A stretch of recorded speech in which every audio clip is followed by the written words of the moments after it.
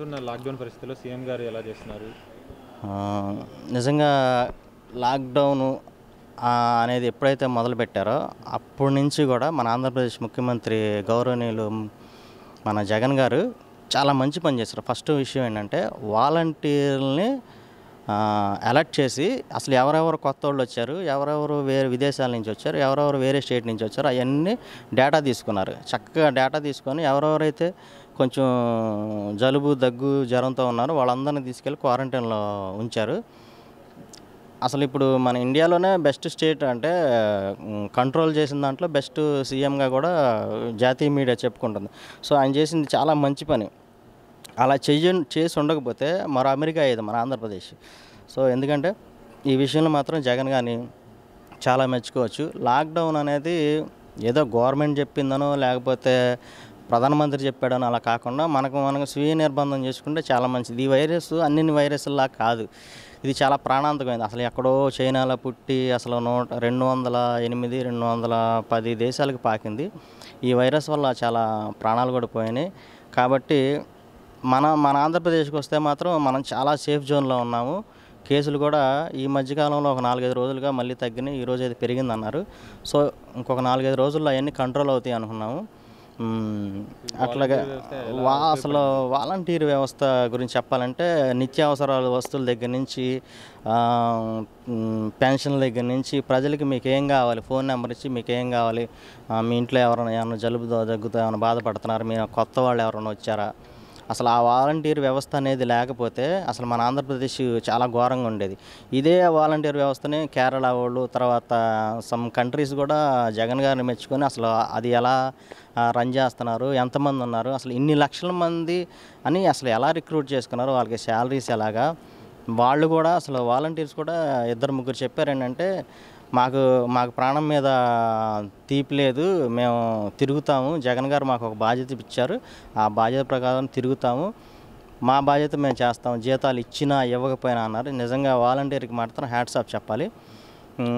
అలాగే నేను ఎయిర్టెల్లో చేస్తాను. మాకు కూడా ఇప్పుడు 24/7 మాది డ్యూటీ. మేము సెల్ టవర్స్ అవి చూస్తూ ఉంటాము. మేము కూడా ఏ రోజైతే లాక్డౌన్ వచ్చిందో ఆ రోజు నుంచి ఈ రోజు వరకు కూడా మేము మా డ్యూటీ మేము చేస్తున్నాము. కాకపోతే కొన్ని చోట్ల పోలీసు వారు మేము పర్మిషన్లు చూపించినా కానీ మీ ఒక్కళ్ళ వల్లే ఏంటి దేశం నడుస్తుంది అన్నట్టు అది అని మాట్లాడారు. కానీ పోలీసు వారికి కూడా మేము విజ్ఞప్తి చేసేది ఏంటంటే పోలీసు వారు తర్వాత డాక్టర్సు తర్వాత పారిశుద్ధ కార్యక్రమాలు ఈ 3 సింహాలు అయితే కనపడే 4వ సింహమే మాది నెట్వర్క్. ఈరోజు మీరు ఫోన్లో న్యూస్ చూస్తున్నారు, ఎప్పటికప్పుడు అప్డేట్స్ చూస్తున్నారు.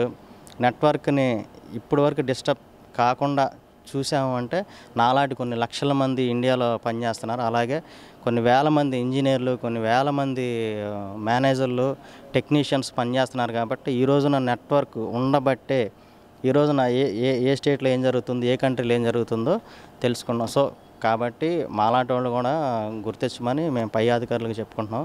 సో మేము కూడా మాకు భయం లేదు, ఎందుకంటే ప్రజలకి ఈ టైంలో మనకు అవకాశం వచ్చింది, సేవ చేసే అవకాశం, మాకు కొద్దిగా అవకాశం. మేము కూడా తిరుగుతున్నాం, రోజుకు 30 కిలోమీటర్లు తిరుగుతాం. టవర్స్ అన్నీ క్లియర్గా ఉన్నాయా లేదా చూసుకుంటాం, బ్యాటరీస్ ఉన్నాయా, కరెంట్ ఉందా లేదా, ఏసీ పనిచేస్తుందా లేదా, అలారమ్స్ ఉన్నాయా, అవన్నీ చూసుకుంటాం. మేము కూడా బాగానే కష్టపడతాం. సో ఇంకొక వారం రోజులు ఓపిక పడితే ఈ లాక్డౌన్ అనేది కొంచెం అంచెలంచెలుగా తీసేస్తారనుకున్నాం.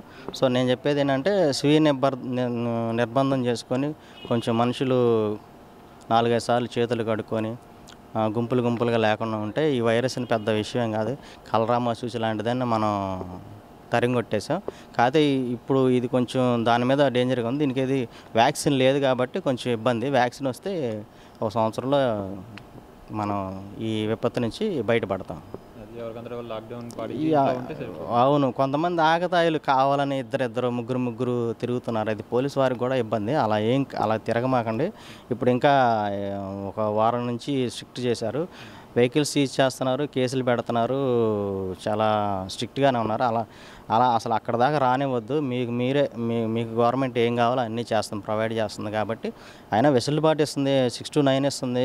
ఏం కావాలో అవి తెచ్చుకొని ఇంట్లో కూర్చోండి, తిని కూర్చోండి, టీవీ చూడండి. దాని గురించి మళ్ళీ బండ్ల మీద తిరగటం, వాళ్ళకి ఇబ్బంది చేయటం ఇప్పుడు ఒకడికి ఎవరైనా వచ్చిందనుకోండి, వాడు నలుగురికి అంటిస్తాడు, ఆ నలుగురు 8 మంది, 8, 16 మంది అవుతారు. సో ఎందుకంటే మన స్వీయ నియంత్రణ చేసుకుంటే ఈ వైరస్ వ్యాప్తి జరగకుండా ఉంటుంది. ఇంకో వారం రోజుల్లో మాత్రం ఇది కంపల్సరీగా క్లియర్ అయిపోద్ది.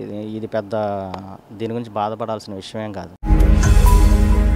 ఈ వీడియో గనుక మీకు నచ్చినట్లయితే లైక్ చేయండి, షేర్ చేయండి. మరిన్ని వీడియోస్ కోసం మా ఛానల్ను సబ్స్క్రైబ్ చేయండి.